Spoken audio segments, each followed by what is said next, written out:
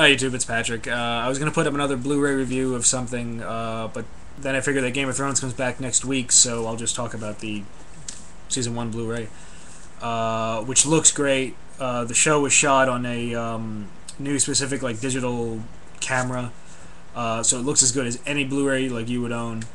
It has a lot of fun commentaries with the cast, a lot of fun extras and stuff like that. So if you've seen the show, you know you should pick it up. I'm not going to go into why you should watch the show if you haven't yet. But season 2 starts next week. I can't wait for it. The budget of the show from the first season increased by about 10 million, which is what they need. The two head writers of the show, I think they really have more of a grasp on what the audience liked and didn't like from the first season. So I think they're gonna just kind of rectify their problems from the first year, and really let the things that everyone knew they loved just push them to the forefront. And there's been a couple of reviews already online about the first couple of episodes, and it pretty much sounds like exactly that is happening. The directors of this season, 4 of the episodes is directed by Alan Taylor, who did the last 2 in the first season.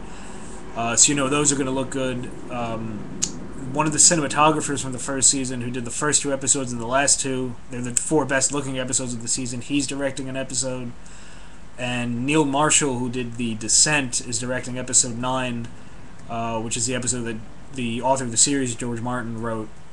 It's called Blackwater, and anyone that, I'm not going to go into what it is, but anyone that's read the books knows that that's going to be like a crazy big episode. The whole cast is saying that's a crazy big episode. The whole season is going to build up to it, so I'm looking forward to it. People are already saying they saw the first 4 episodes and that they're fantastic. So if the first 4 are fantastic, it's pretty sure that the last like half of the season is going to be great too.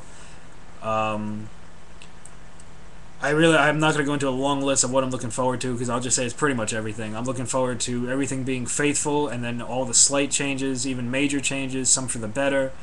And honestly, you can't really complain about them making changes, because when it gets to the 4th and 5th books, to adapt those, they're gonna need to make a lot of changes, because everything gets like way well. Forget it. I won't go into it, but they're really gonna have to make some changes. Let's say by then, so they might as well start getting used to taking some liberties now.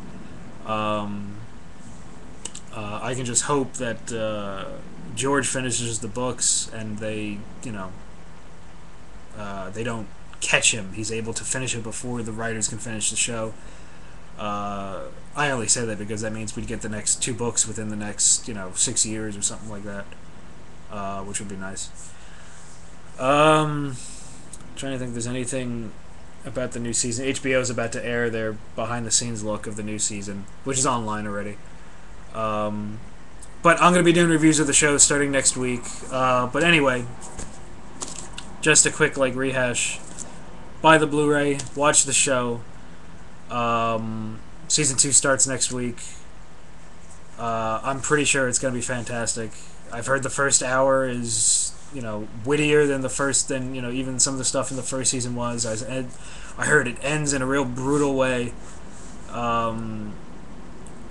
So it just sounds, it's going to be a real juggling act for the writers, but I think they're going to be able to do it. And anyway, again, that's what the reviews are saying, that they're able to pretty much juggle everything. So I couldn't be more excited for it.